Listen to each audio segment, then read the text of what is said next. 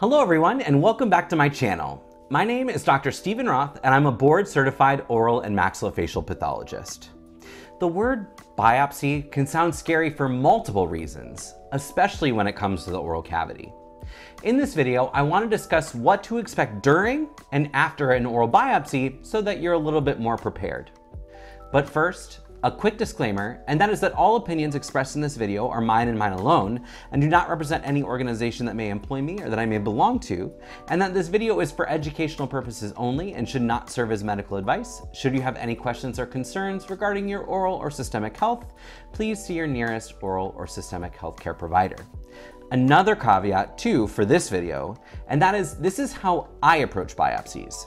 Different providers may have different methods or opinions, and this is just how my practice works. All right, so let's talk about oral biopsies. Biopsies in the oral cavity can be done for multiple reasons, not just when we're concerned about oral cancer.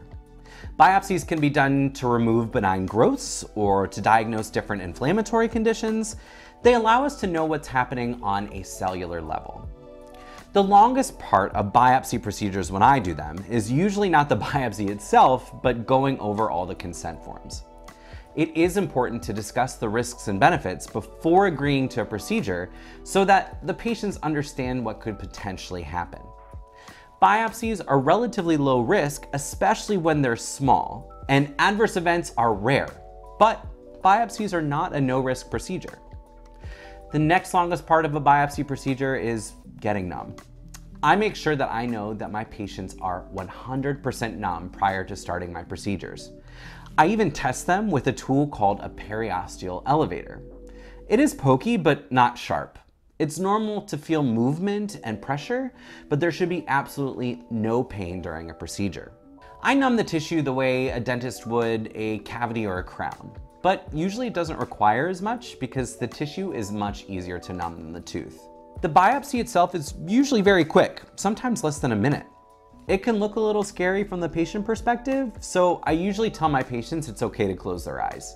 Just like a filling or any other dental procedure requiring anesthesia, the patient is numb for quite some time once it's completed. I always remind my patients to be careful when eating afterwards until they regain feeling. Some patients leave with a stitch to help close the biopsy site and to help with bleeding. There are two types of stitches: resorbable, which will disappear on its own, and non-resorbable, which requires a provider to remove it. I almost always, if not always, use resorbable sutures in my practice, and it's not uncommon for the stitch to fall out the next day.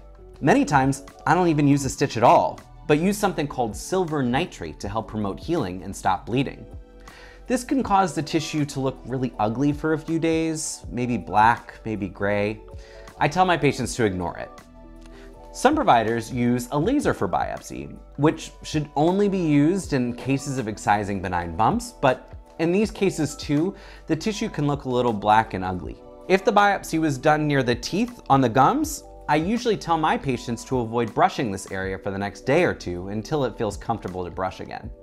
The most common after effect of a biopsy is pain and soreness. Some patients have said it's not painful at all, and some have had 3 or 4 days of discomfort and soreness. I usually suggest that if my patients are able to take an over-the-counter pain medication like Tylenol or Advil when they get home before the numbing wears off. This will prevent soreness right after the procedure. If the biopsy was of the tongue, sometimes patients can experience an earache or a sore throat due to something called referred pain. That is, pain from the tongue that gets picked up somewhere else. This referred pain will also go away with time.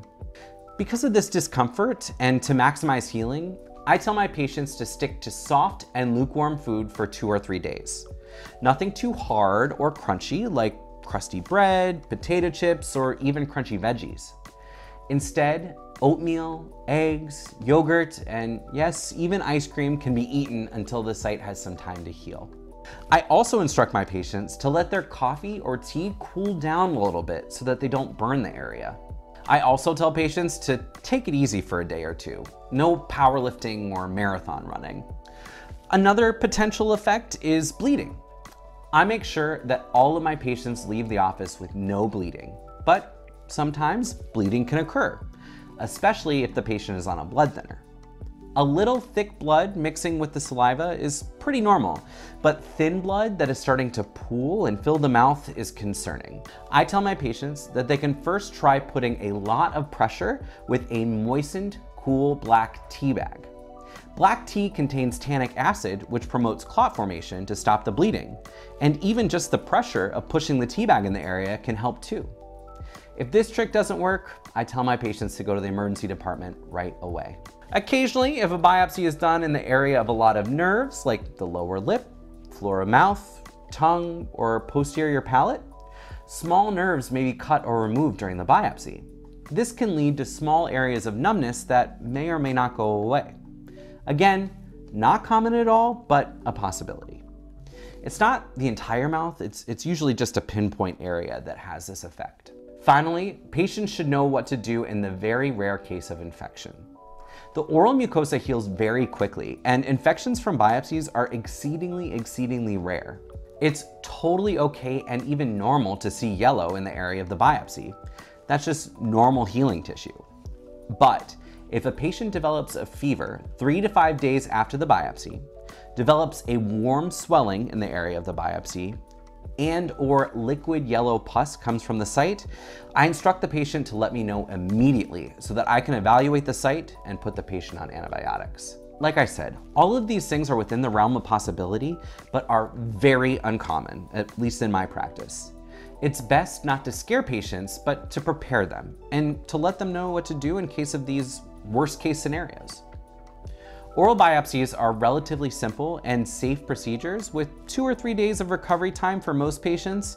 Even so, it's important that patients know what to do in case of these rare adverse events.